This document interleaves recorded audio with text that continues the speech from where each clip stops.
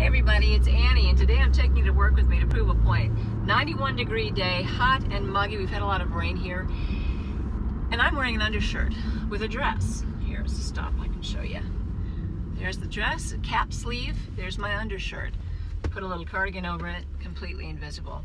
Here's the thing, it absorbs perspiration, so when it's 91 degrees outside and the commute is a hot one, it keeps you cool. It keeps you cooler because it takes that sweat off your skin. But when I get to work and it's cold, a lot of us have those freezing offices in the summertime. That extra layer keeps you a little bit warmer too. It's a win-win.